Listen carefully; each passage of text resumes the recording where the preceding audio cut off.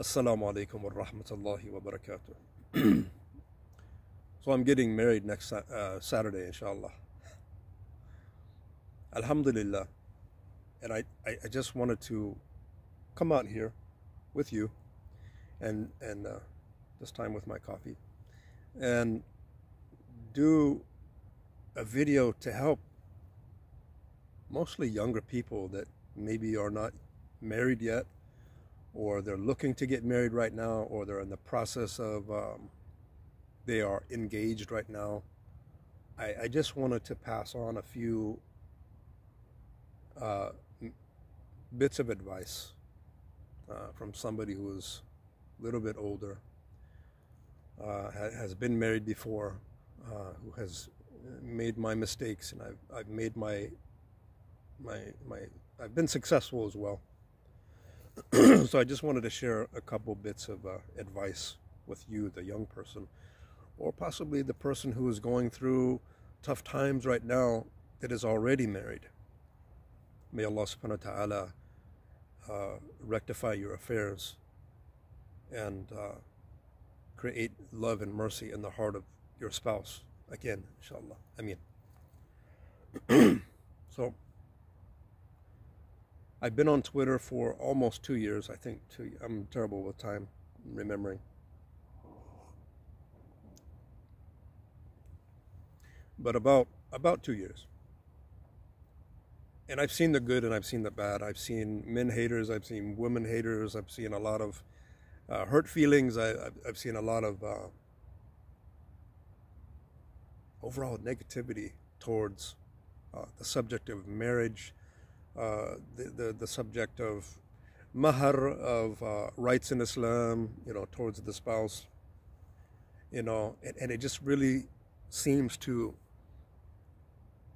be getting worse. And for every 100 person that is, people that are talking about marriage, 90 of them are speaking about it negatively. And not too many people are talking about it positively. And that creates kind of a problem where the internet is kind of saturated, social media is kind of saturated with negativity, and so the young person, you possibly, loses hope in marriage, thinks, what am I going to do? I know I want kids, I know I want to get married, I know I want a companion, but wow, it doesn't look good out there. I want to kind of encourage that person to not give up on hope. There's a couple of things that I need to mention. Preparation in marriage is everything. And yeah, I don't mean just like financially. That's the easy part. Maintaining a woman monetarily, financially, that's the easy part. Because you can always get money. You're going to get money, you're going to lose money. It's, money's money. It's a piece of paper.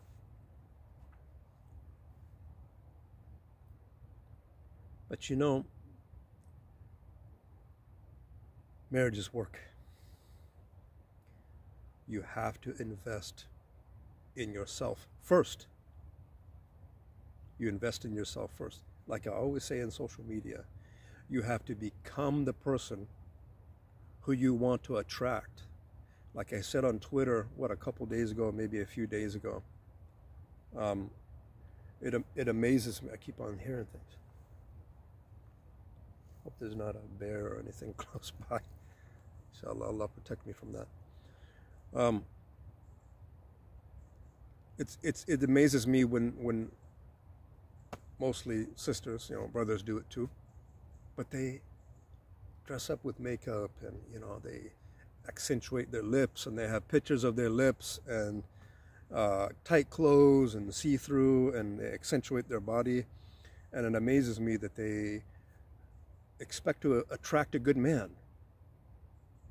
And like I said in my post, it's like taking a fishing pole and trying to catch a bird in the sky. It just it won't happen. It won't happen. If you leave nothing for the imagination, you're going to attract only wolves. And then you're going to be really, really surprised in the long run when he leaves you, or there's a problem, or he cheats on you, or whatever. You know, it's not the case every time, but for the most part it is. Because a person who's going to be attracted to your physical only is going to say, oh wow, so look at her lips, look at her, and look at this, and look at everything is, you know, wow. That type of mentality, you have to understand. Speaking to the young sister now, that type of mentality, that type of man that's going to be looking for you and looking for what you have physically only, well, when he gets what he gets, that type of mentality, that type of man, he's going to be looking for what else he can get.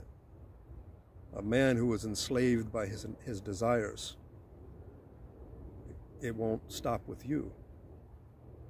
He might take another wife. He might go behind your back. Or I don't want to discourage you completely. Looking good is Islamically okay, but for your husband only.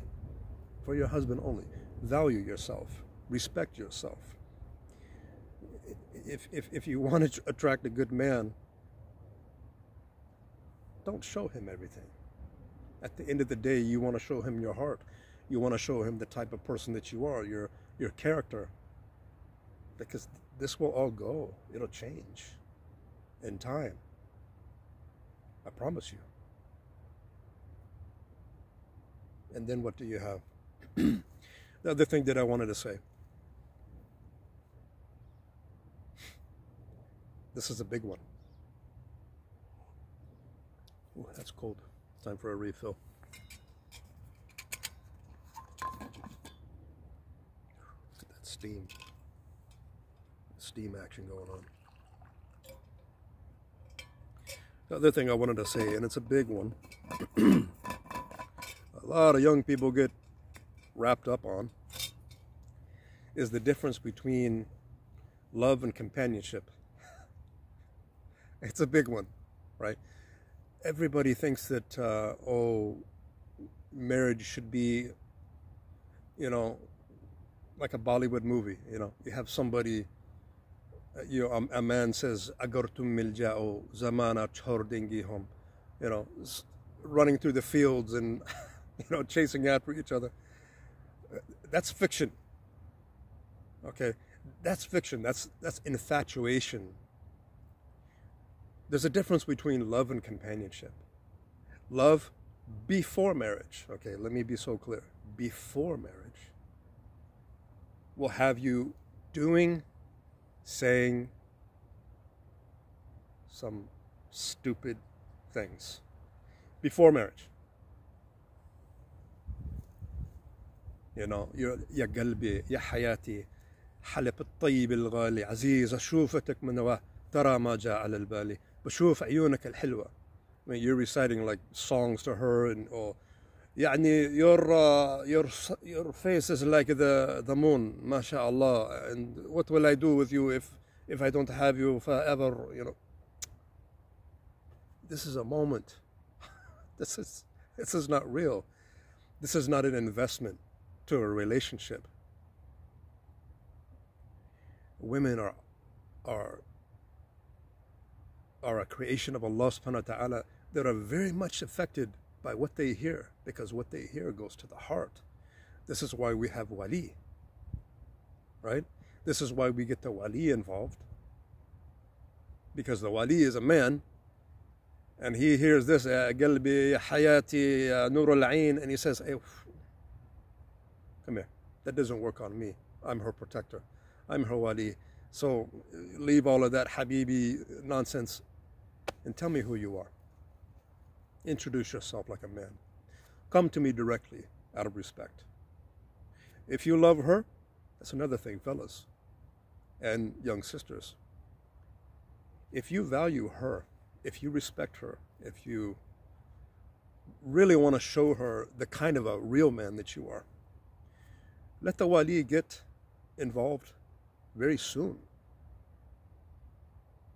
It'll show a lot of respect. Sisters, if you have somebody who's asking for your hand in marriage and he says, oh, I don't want to, let's just, let's just marry, let's just elope. We don't have to tell your dad. Let's just go over here. We're in love anyways. Let's just go run away and everything. Block him, delete him, don't talk to him, delete his pictures, run away, run away.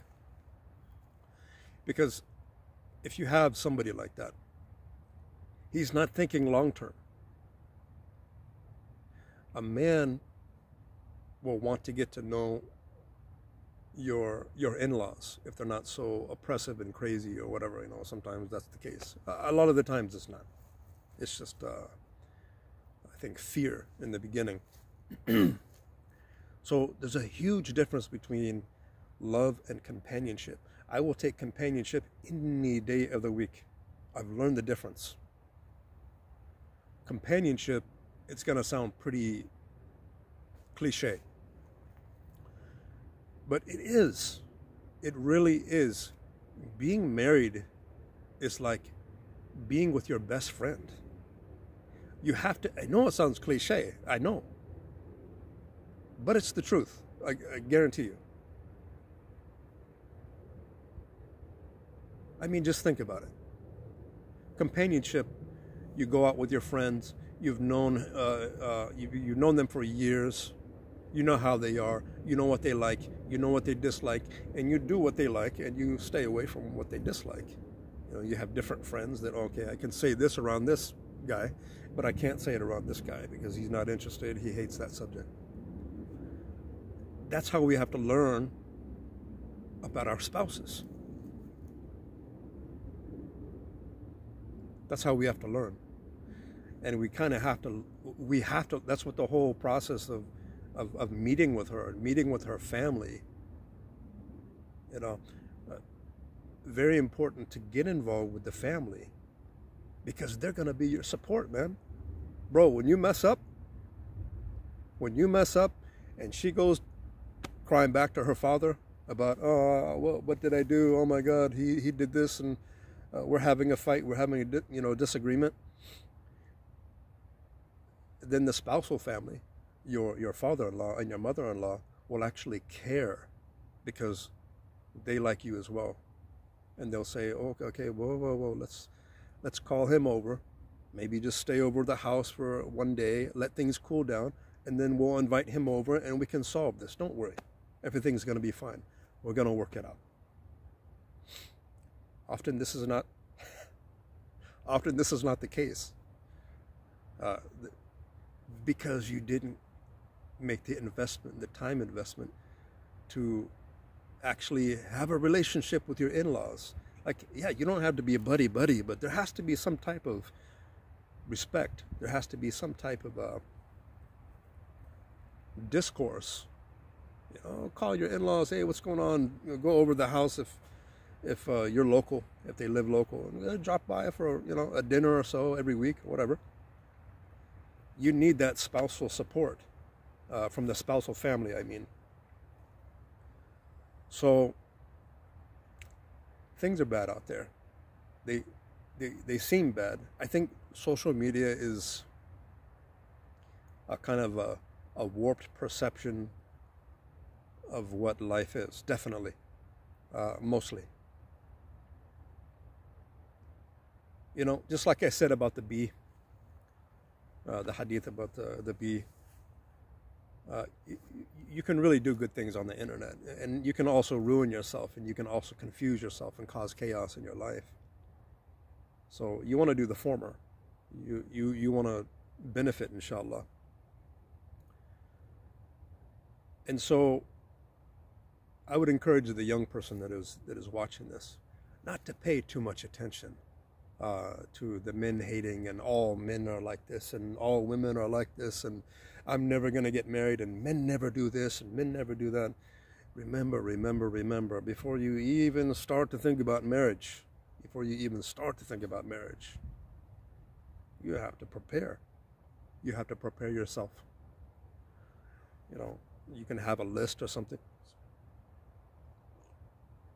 Having a list is fine. But how about having a list for yourself? How about that? Having a list for yourself on things that you would like to change about yourself, because as Muslims, as human beings, we're constantly supposed to be evolving positively, right? And so, you know, yeah, I see the stories. I see the concerns online. Some of them are valid. Some of them have really been through some tough times, I understand. And some bad things have happened before marriage. Yes, I understand. There's players out there. There's men that aren't good all the time. But take it as an experience. Really, just take it as an experience. Don't throw a blanket over all of men and say men are bad, because 9 times out of 10, the people who say that men are bad are the ones that have been, I'm not saying for everybody, but usually the ones that say that men are all bad, those are the ones that have been in premarital relationships, let's call it. Maybe physical, maybe not physical, none of my business. But I'm just saying, they were talking to somebody online and saying some things that they shouldn't have said and sending some pictures that they shouldn't have sent. And you got yourself in trouble. You know, you fell for it. You fell for the game. The game overwhelmed you.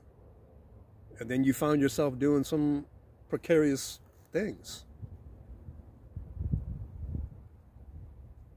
And that's why we really have to be careful. We really have to stay away from those things. They will get you in trouble. And the shaitan is waiting for you. He's waiting for you on the Sirat al-Mustaqim. He's waiting for you. He's waiting to send you right, left, every which way but the way that you're supposed to be going. So I would say to the young, let me talk to the men. I would say to the young men, don't rush marriage. Let me tell you something.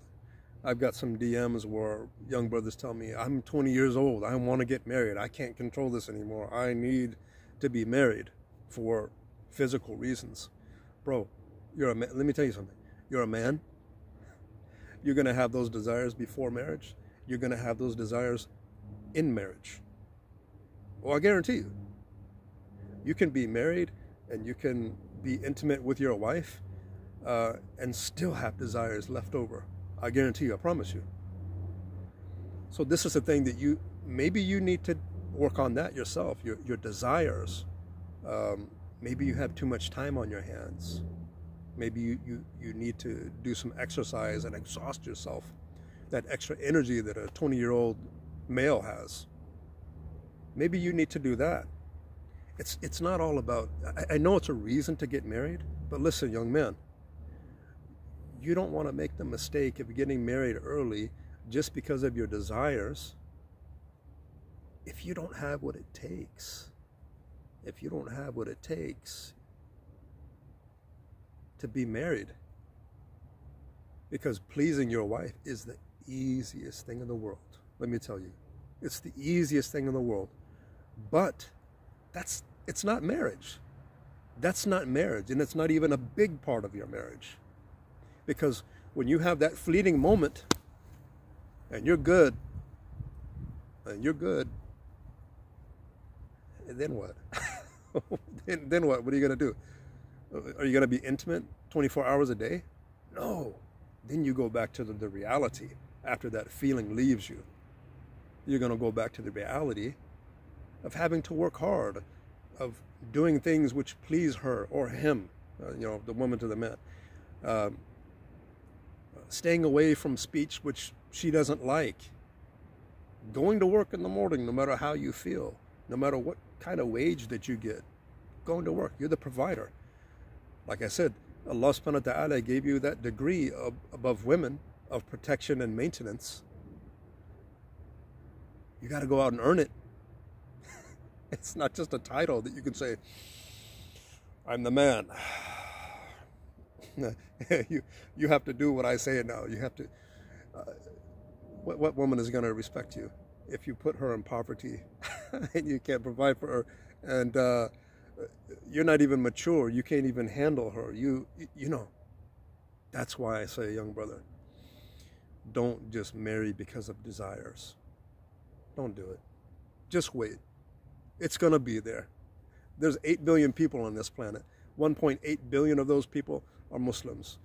Maybe 70% of those are Muslimas. There's going to be someone out there for you. Don't worry. Don't worry. But bro, take it from me.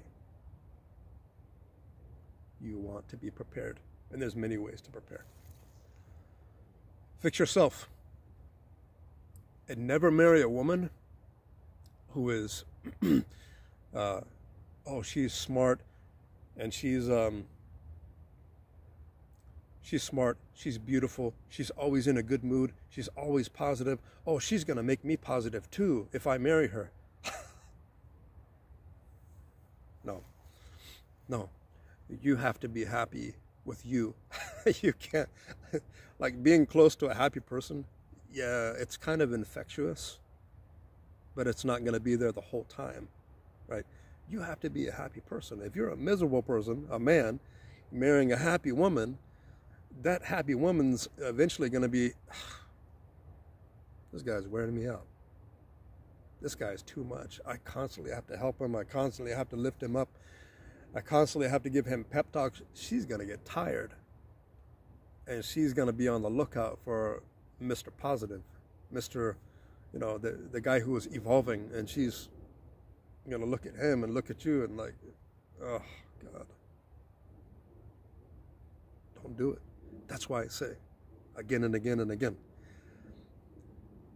you really need to be first what you want to attract. You have to be happy with yourself. With yourself. You have to be confident within yourself. You have to know what you're doing. You know, a woman is expecting you to lead, and she's just not going to follow you because you have the title of husband. No, don't fool yourself, right? Don't save yourself the misery, save yourself the time, save yourself the pain. Just prepare yourself. Okay. I hope that little piece of advice helps, inshallah. Until next time, assalamu alaikum wa rahmatullahi wa barakatuh.